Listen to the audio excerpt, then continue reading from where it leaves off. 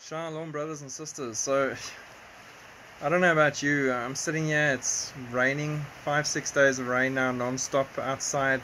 It's flooding in some parts of the country. Here where I live, we haven't had water for a few days now. The power's affected all the time, and then the rain is making it even worse. So it's hectic, but I'm still grateful for the rain. I prefer it to the heat. Comes with its challenges though. And then in other parts of the world there's droughts, that there's no water, and then there's storms, hurricanes, cyclones, earthquakes in diverse places, wars, rumors of wars, tensions, nations against nations, brothers against brothers, families torn apart, death, pestilence, sickness, death of animals in mass death situations all over the place, signs in the heavens. It's a whole video on its own just to talk about the current ones that are in the heavens above us, in the different star systems. Meteors and asteroids streaking through the sky and exploding above the UK, which hasn't been seen. Crazy things are happening. The earthquake and the signs in the clouds and all these things happening. It is insane. The signs and the warnings are ratcheting up to the next level. And then UFOs all over the place suddenly, in the open and openly admitted to by professional people and military people without being put a gag order on or anything. Everything is shouting and screaming, and if you start looking at the numbers, I'll drill into that a little bit too, maybe tomorrow. A lot of watchmen are watching, including me. From now till the 15th, 16th of February is again a high watch date that ties into dates going back to the first Knesset sitting of Israel when they began in 1949 all the way through to now. So there's so much stacking up, screaming for our very, very imminent departure. And yes, we can't wait. I definitely can't wait, because the longer we're here, the more signs appear, the more things come out, the more the devil attacks the beloved of God, the more he hits us with problems and issues and finances and everything, and the more he throws temptations and opportunities to go off the path in front of people to try and derail them before they finish their race. Stand strong. Support each other with prayer.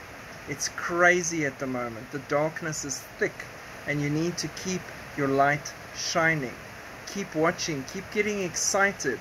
Listen to the visions and dreams that are happening. The visions and dreams are super exciting, about God saying, get ready, get your affairs in order. Don't order stuff on Amazon, it probably won't get you on time.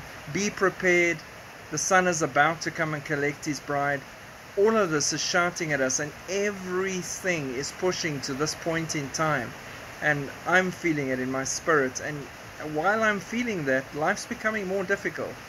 There's more challenges, there's more attacks, there's everything pushing in, and I've got to stay focused on God and his blessed hope and his promises. And this is how it is for you.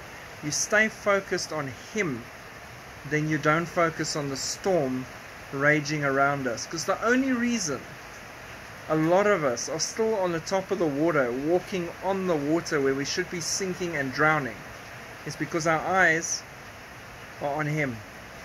Don't take your eyes off the King now, because the storm is raging. This is the one time we need to keep our eyes on him consistently, all the time. It doesn't always feel like it, and a lot of times we stress, we're human, but we're going to get there. He's going to see us through. I mean, we're praying for a place to stay, we're praying on finances, we're praying for attacks against us in our health, we're praying for all these things as a body of believers. And we're facing all these things consistently and daily. But we need to stay positive and focused on God in the storm.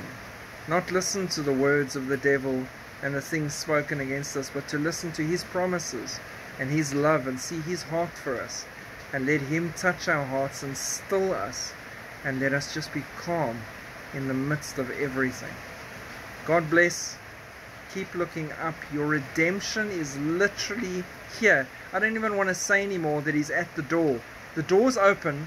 It's probably been removed from its hinges so they can get more angels through. He stepped through the door and he's ready to come down. I believe it's that close. We're at that point in history. And I, for one, when they eventually pry me off Jesus, I'm going to disappear to the naughty corner, and nobody must come and scratch me out there. I don't want to come near this place again if I can help it.